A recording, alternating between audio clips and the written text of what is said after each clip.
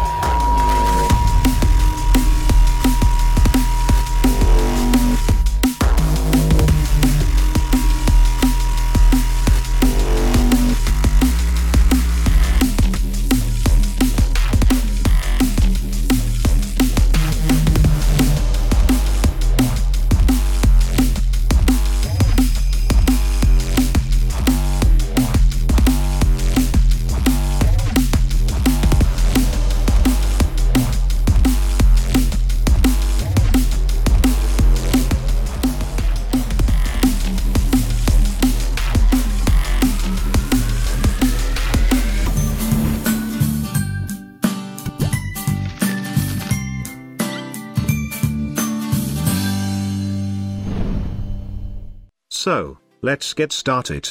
Open After Effects, and here is a quick tip.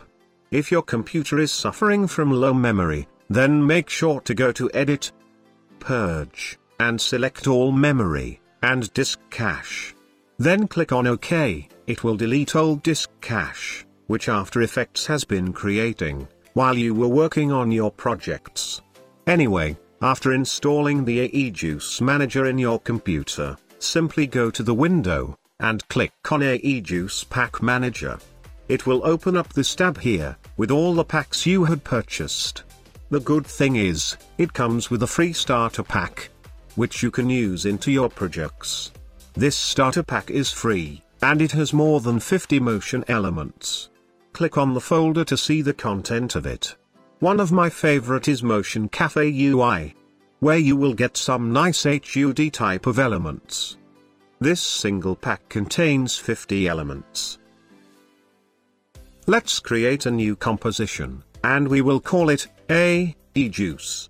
I am using the full HD resolution, with a duration of 10 seconds, and the frame rate of 30.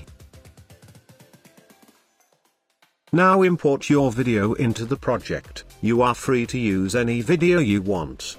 Place it onto the timeline, and now we are going to add some elements to it. Go to the AEJuice Pack Manager tab, and here we are going to focus on the liquid elements. Click on it, and here we have a lot of folders, with different types of elements. For example, animals, bubbles, chaos loops, cigarette smoke, combo, electricity, experiment, explosion, and a lot of others. The library is so huge that we cannot cover it in a single video. You can combine these elements with each other to create some new elements. Everything is organized very well, so that you can easily find anything you want. Let's see how can we use it in our video. Simply select any element you want, then drop it onto the timeline, or the composition window. Before adding it into the project, let's see other options as well. In the bottom of the tab, you will find this gear icon. Click on it. This window contains all the style for a single element. Glow, 8-bit, flat style and many more. I am going with this glowing style, and then hit OK. Now grab it, and drop it onto our composition window. It will add a new layer on top of your video layer. See, it is easy. Go to a few frames forward, and here we have this glowing element. But this element is bigger than we need. You can adjust the size of it by using the scale. Because this is a shape layer, you can increase or decrease the size, according to your requirement. Maybe place it here, and make the size to fit to the shoulder.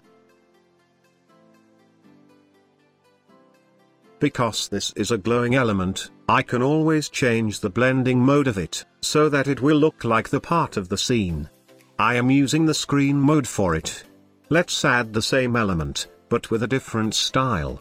Just to see the different variations of a single element, select the same element, and then click on this gear icon. Of course you can use any style you want, but I am using this cartoon type. Again, place it onto the composition. And this time, I am going to place it here. I am just showing up how this thing can work together. Of course, you can create much better than this. Add more elements into the scene, to create some nice looking elements. Everything is just drag and drop here.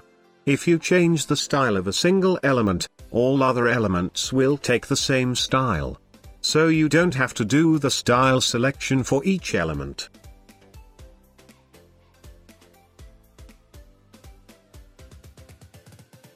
For changing the color of any element, simply open the comp, select Control, go to the Effects control, and change the color of the fill. It will update the color immediately. This is what we have created in a few minutes and clicks. You should spend more time to achieve what you are looking for. There are some other examples for using the liquid elements in your projects. Check the link in the description, and start creating for yourself.